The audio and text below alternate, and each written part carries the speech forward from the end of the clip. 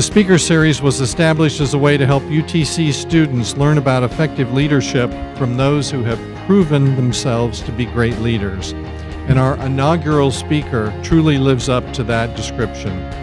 Senator Bob Corker knows that leadership is so much more than simply being in a position of power or having a title.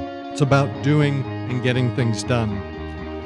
So the first thing I like to tell young people is master something. I mean, once you master something and you make yourself indispensable and valuable, you really have independence for the rest of your life. Always have a bold vision. Bold vision. Don't ever have incremental vision about what you're doing, because even if you don't get but 80% of the way down the road, if it's bold, you've accomplished so much more than if you have incremental visions that are easily accomplished.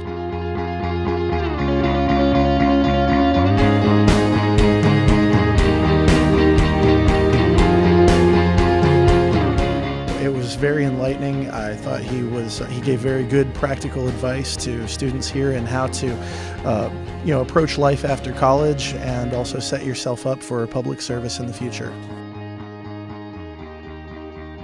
Extremely great points, especially from a student perspective, as we're like, I'm a year away from graduating, I'm about to go out into the world, and so it's just nice having that that advice that he's actually lived and he's done, and he's made much progress. I mean, he's the senator.